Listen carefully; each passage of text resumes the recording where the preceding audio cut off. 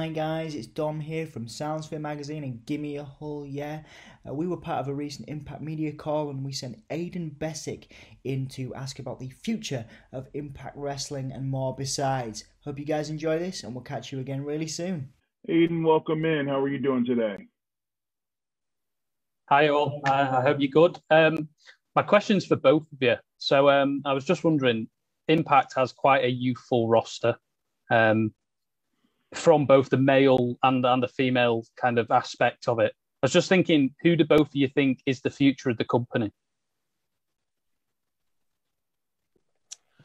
I think match of the year for last year should have been Rich Swann versus Chris Bey.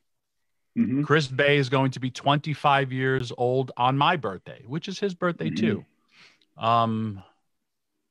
I think Chris Bey will be a star in Impact Wrestling and a star like anywhere he is. I hope he's signed to a long-term deal.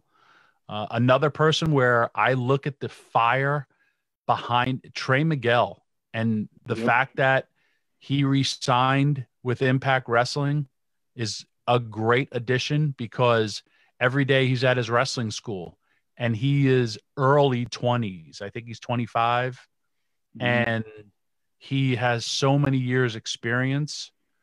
Jordan Grace, another person. The list goes on and on. Yes. Listen, you're talking to somebody who was in a locker room from a company that just started, and there was Jimmy Snuka, Kevin Sullivan, Terry Funk, Shane Douglas, but then there was all these newcomers named Taz, Sabu, Rob Van Dam, unheard of, Tommy Dreamer, and then they emerged to be the stars.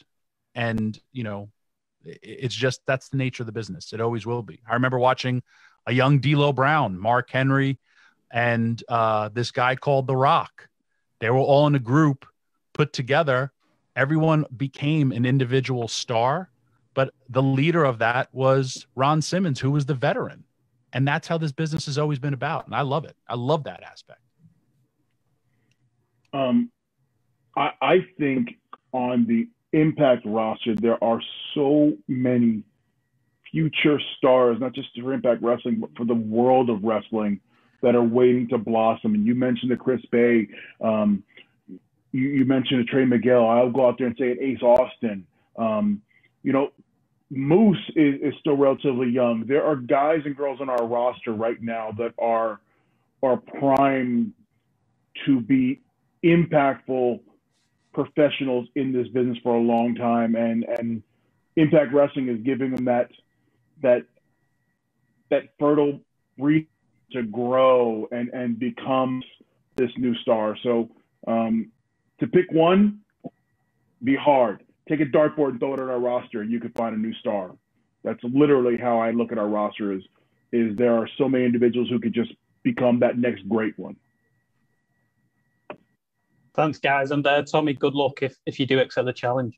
Thanks, man. Thanks, Aiden.